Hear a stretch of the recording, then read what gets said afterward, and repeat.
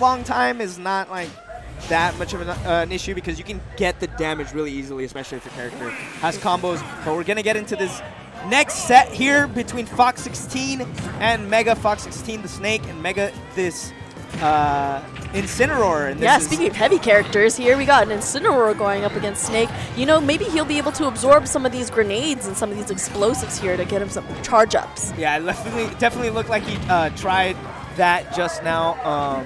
He does have to have the timing down. In this matchup, I would say, you know, it might be kind of even, except in the offstage. Incineroar has a really hard time getting back to the stage. His recovery is pretty linear. It goes really far. Oh, that might be the stock. Yes, it is. He gets the side B at the ledge.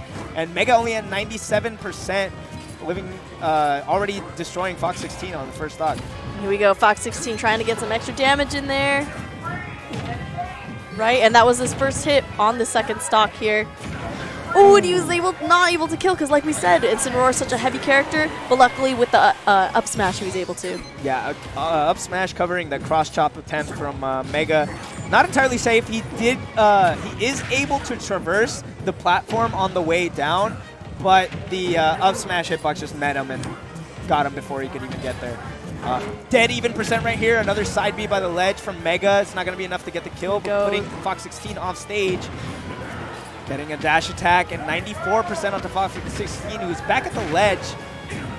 And Mega is really favoring this ledge trap setup, which is it's pretty strong to just put your opponent at the ledge and just react to them like getting up or jumping with the side B.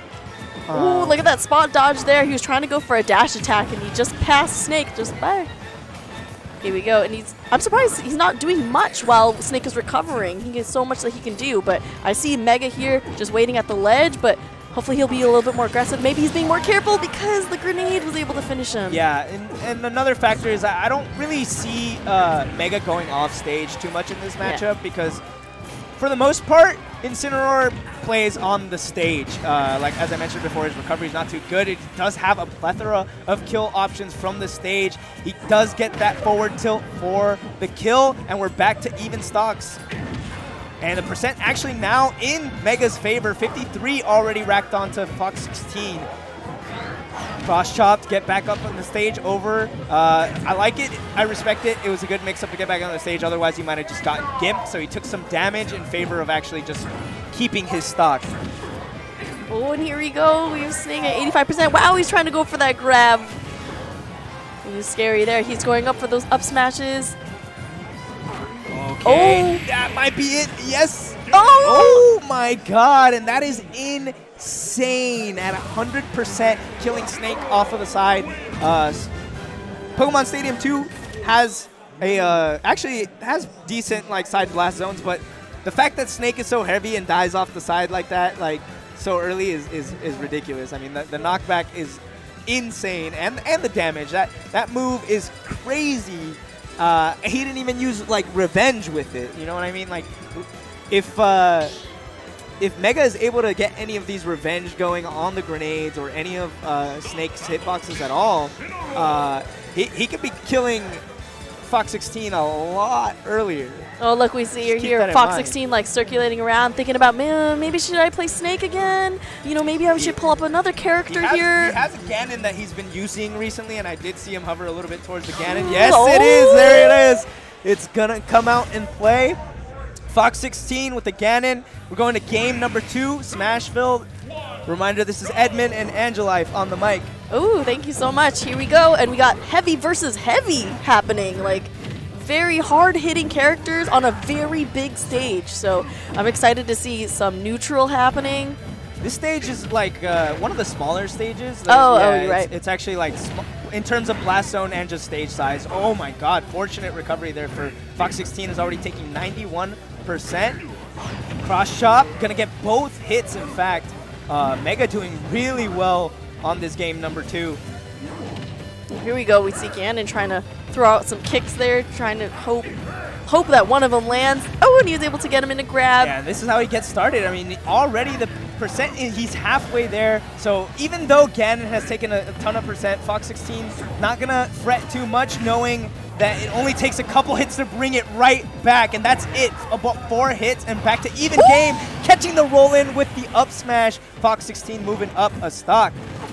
Ooh! Oh man, 141. Right. That is easy to get.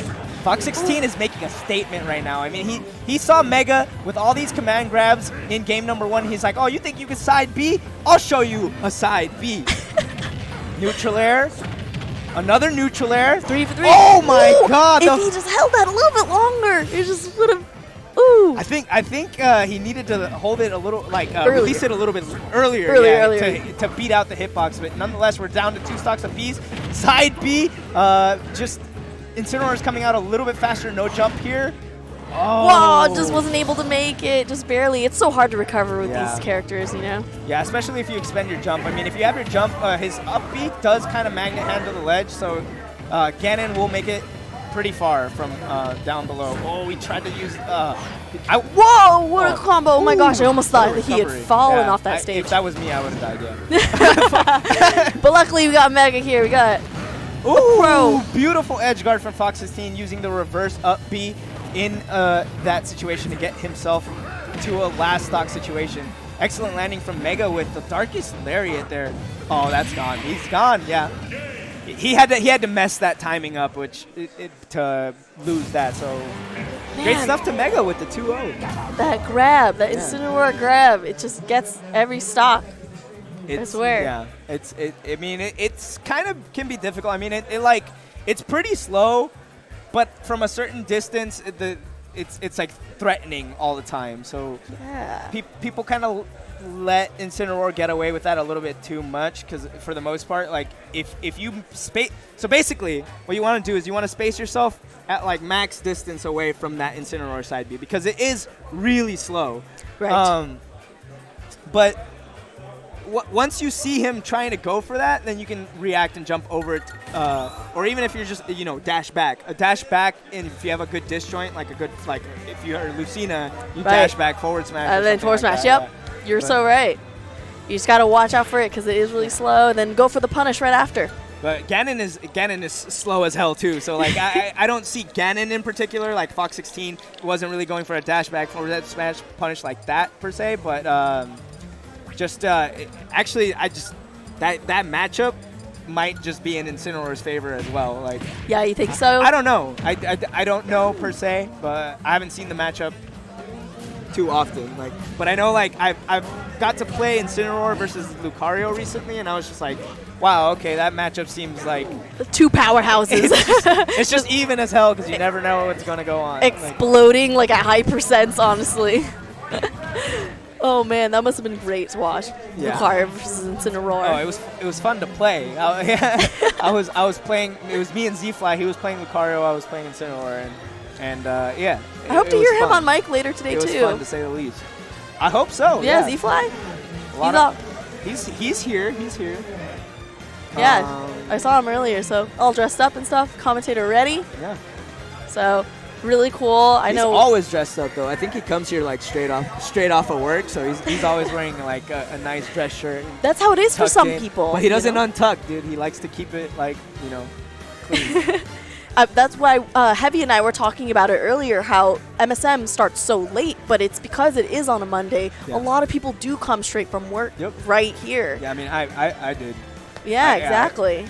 So it's like actually a great time for a lot of these people, but because of that, it does end on the later side. Yeah. You know? Though it's impressive with the like efficiency and proficiency that 2GG staff has. Very true. Shout out to 2GG, man. End by like 1 a.m. at the latest with like 150 people starting at 8:30 is pretty good. So shout outs to 2GG and shout outs to the stream. If you're just joining us, this is Mega Smash Mondays 183. My name is Edmund. This is Angela from Angelife Cosplay, and yeah, we're here at MSM 183. You said? Oh my goodness! Yeah, we're getting closer and closer to the big 200. Woo! I still don't know what 2GG has in the works from that. I can expect like at least a special event at that MSM, and maybe just maybe a like tournament reveal at the end of it, like maybe Infinity Saga. I don't know. I don't know. Infinity Saga. I would love that. How about Smash 4 Saga? I saw that on Twitter today, and it was trending. It's Smash real. 4 Saga. Yeah, I know. Yeah, it's real. Very cool. A lot of people were happening. thinking that it was like an April Fool's joke. I think it's real. He's like looking up the corner like, it's real. Oh my goodness. You know, a lot of people give Smash 4 some hate, but I'm a little bit nostalgic about it. I enjoyed it. I enjoyed it too, but I'm not feeling nostalgia about it at all. Ultimate, it was a great follow-up, so people were